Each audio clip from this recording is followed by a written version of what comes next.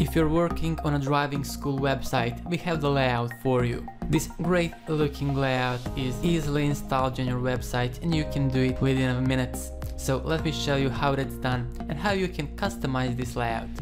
First thing you want to make sure is to create a new page where you would like this driving school template loaded. Then click on the title or the edit button under the title to edit the page. Here click Edit with Elementor to open Elementor Page Builder. First thing you might want to do here is to go to Settings and then change Page Layout. I want to get rid of this default header and the footer, so I want to choose Elementor Canvas here. And as you can see, this is going to leave me with only a blank page. To add our layout on the page, we are going to do two things. First, we are going to import our template and insert it to the page, and then we are going to also add CSS code for it. So let's start with the first one. Click Add Template button, and here Elementor library is going to open. If you are not familiar with it, it has the Pages tab with some built-in pages layouts you can choose. There is also Blocks tab where you can choose some individual sections you can choose to compose your page, and there's also My Templates tab. All the templates that you have imported on your own are going to be listed here. We don't have any yet, so what we want to do is to click this import button here and import our driving school layout to it. Navigate to files you downloaded and then select Driving School Elementor Template Import JSON file. Click on it and then click Open button. In a moment you'll see a driving school template added in this list here, and what you want to do next is to click on the Insert button. Moment you do that, driving school template is going to be laid out on your page. It already looks good enough, but we also have to add CSS code so to make it look exactly as the same as on the demo page we seen earlier. For that, you want to navigate back to files you have downloaded and open Driving School Elementor Template CSS file with your text editor. I use Notepad++ as my text editor. You can use any other text editing software you may use. And here I want to select and copy everything. And what I want to do with it is that I want to paste it in my theme options. I use 2017 default theme in this example, so I want to go to Appearance, then Customize.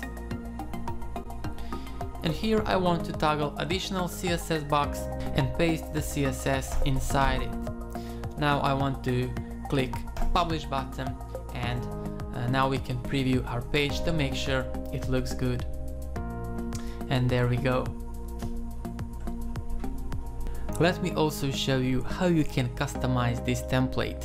Let's start with the first section, for example, and let me show you how you can update this background image. For that, you want to hover over this section and then go to Edit section.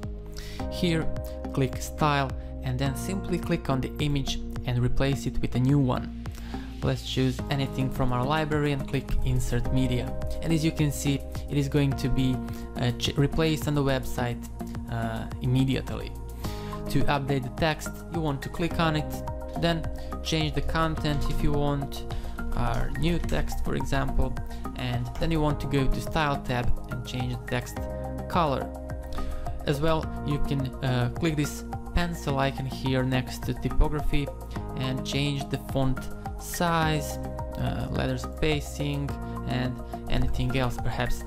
To update these buttons, once again you want to click on it and then go to Style tab, and here you want to change, for example, the background color, border color, and something else perhaps.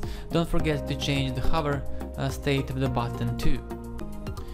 To update these elements here, let's for example change these yellow borders to green as well.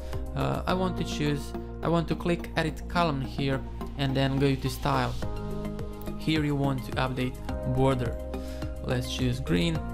There we go. What else perhaps? These elements here, you can once again click on it, then you can choose some other image. Now we have a duplicate. And in Style tab you can, for example, change the image size and some other options here. In Advanced tab you can change the border by toggling the border, then changing the color. So pretty much that's all you have to do is to click on an element, go navigate through Content, Style and Advanced tabs and change all the settings you need. In worst case, refer back to the CSS that you added. Perhaps there are some colors that you can update there, and you can also add your own CSS there. That's it for this tutorial. I hope you like our driving school template and that you like Elementor. Thanks for watching.